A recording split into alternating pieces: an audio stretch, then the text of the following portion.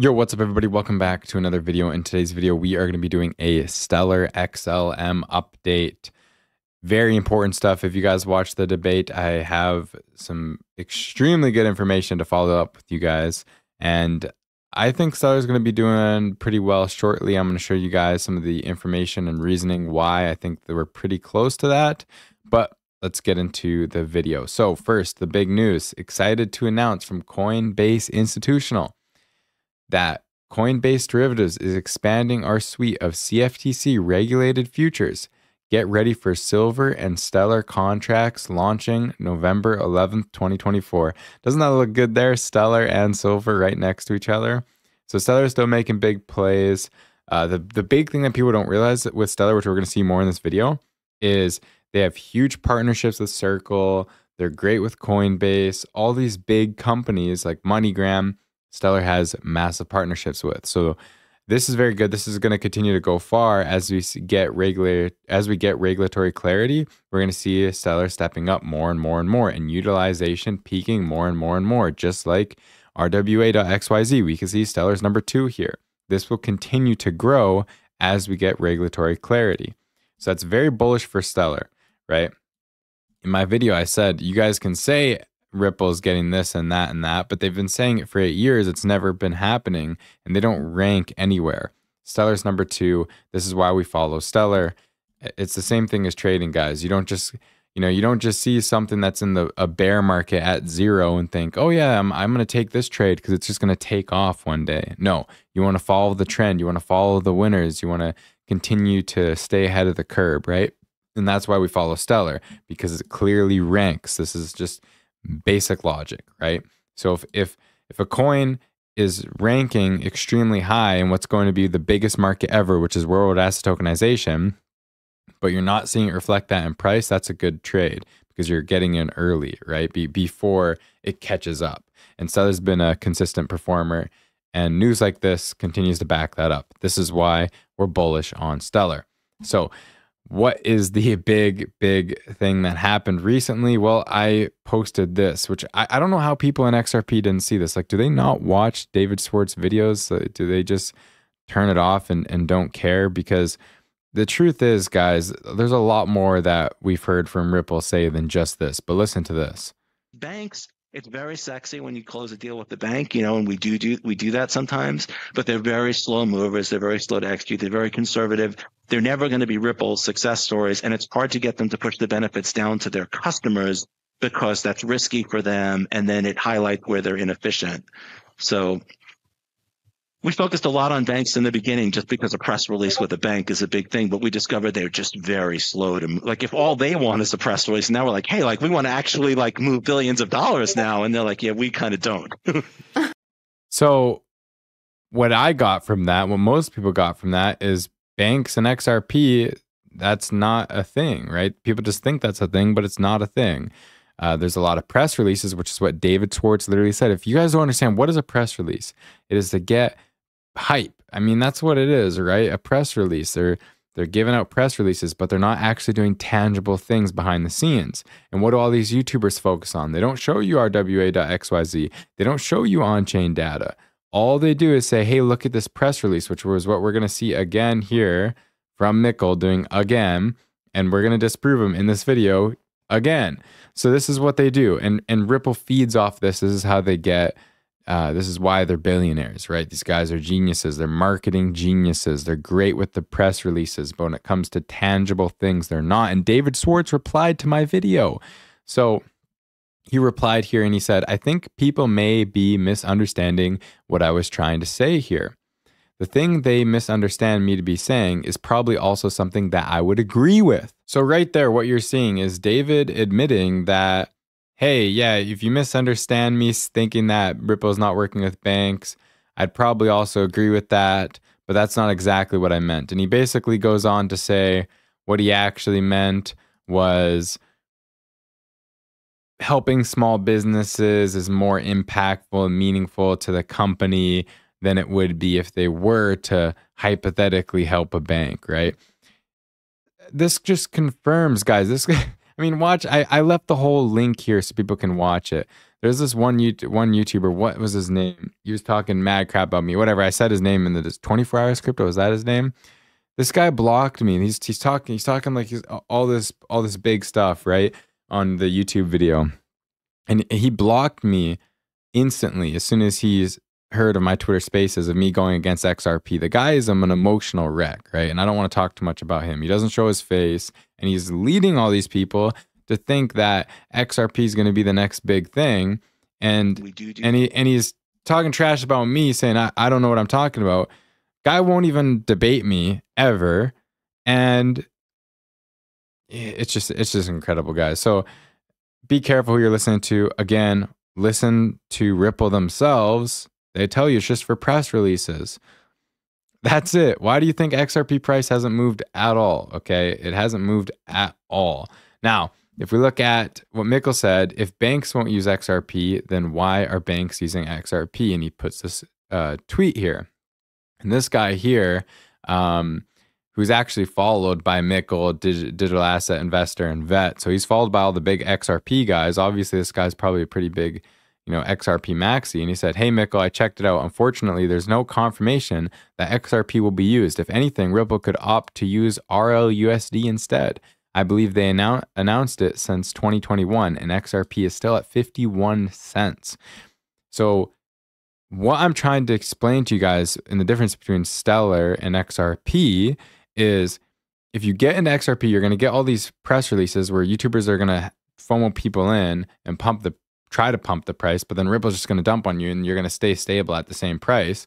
But with Stellar, you're actually climbing and actually creating a real impact with the ecosystem. And that starts here with RWA tokenization, and it's going to continue in many other facets as Stellar expands because they do have the proper tech. So it's very obvious what you're eventually going to see is the crypto that just does press releases to get hype from retail, which is Ripple, is going to not perform well in the future. And the other crypto, which is the real one that actually has institutional adoption around the crypto, around XLM, because Ripple can skip by and they can use the stablecoin, or they can skip by and they can use this or that or whatever, right? Because they offer services that have nothing to do with XRP. But these press releases allow these YouTubers to speculate like it is XRP. So this is very dangerous for XRP holders. Stellar, you know what you're getting. You know what you're getting, right? And this ecosystem, which will be growing with regulatory clarity, will be on Stellar Network, and Lumens will be the default currency. That is how that works. So anyways, I replied, exactly, bro. Mikkel is the FOMO king, which is kind of how that's what I think about these XRP YouTubers. And he said, I was listening to your debate with Mikkel and you made some compelling arguments. Mikkel didn't answer a few questions that would have been helpful. I believe Ripple is using XRP for liquidity, which explains why they don't need an IPO, and their partnerships do not necessarily imply that XRP is being utilized. Yes, but YouTubers wouldn't want you to know that because it gets views to say that there's a connection when there isn't a connection.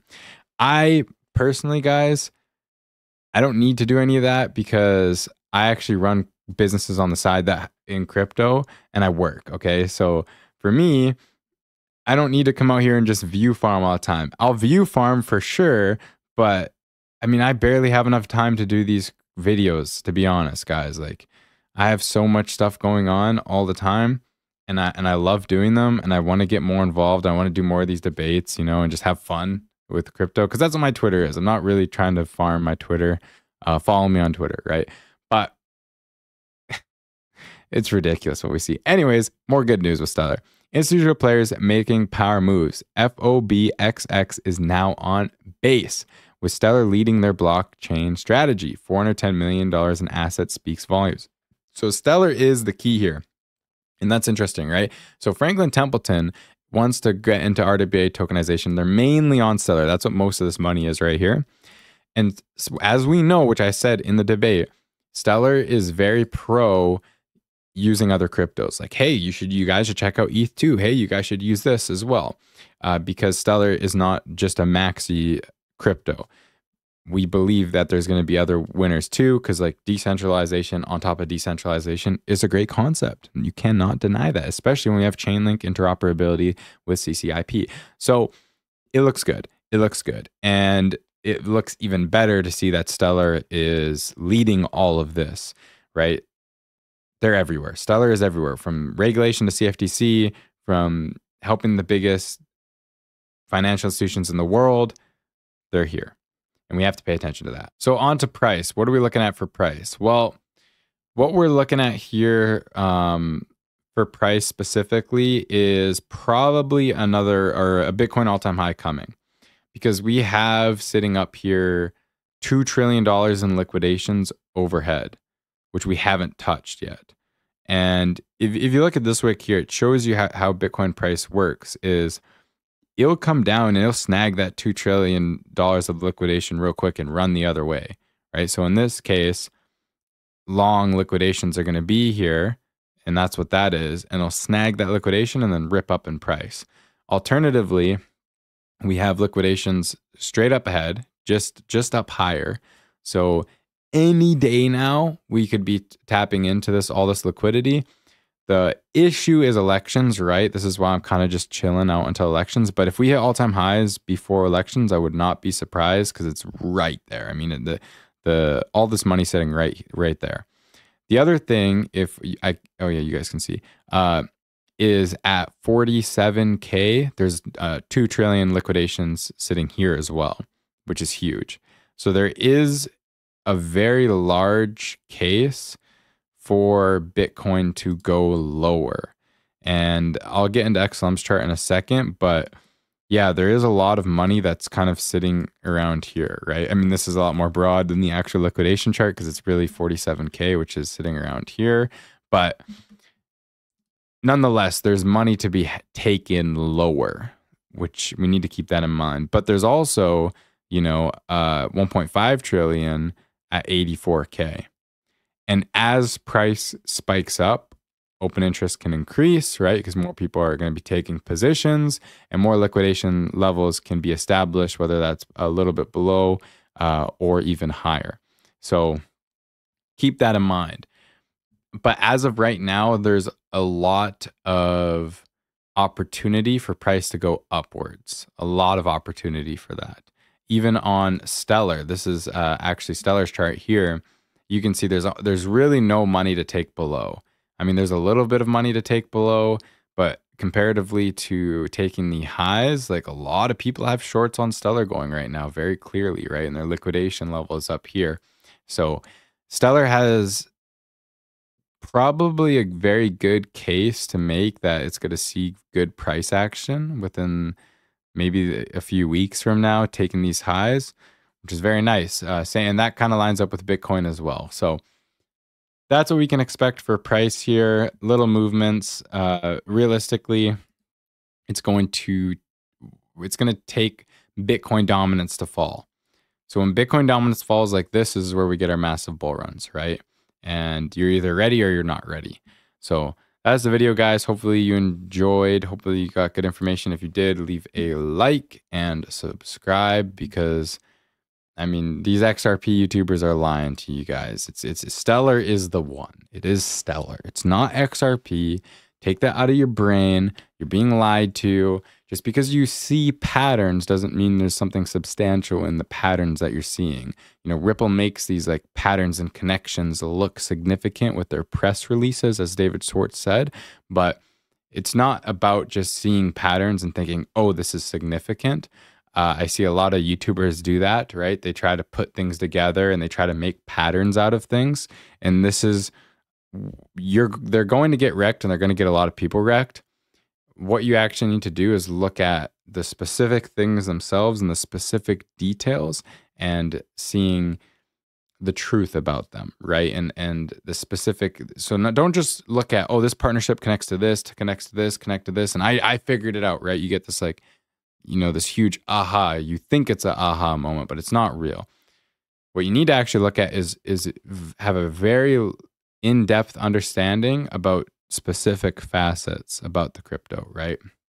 And then put together the big picture of everything. So that's my recommendation for people. Do what you want though, guys. As always, have a great day. And we are going to see where Stellar goes very shortly, very soon. and it's going to be interesting. I'm looking at XRP. Get out of here. Disgusting.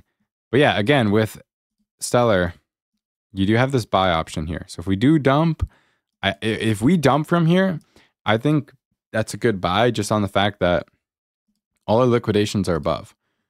So if we dump here for whatever reason, I mean, I think we have to eventually visit this. There's just too much here. There's too much to grab, too much money to grab here relatively. And it'll stack even more, right? As we go down or as price moves, this will probably continue to get bigger.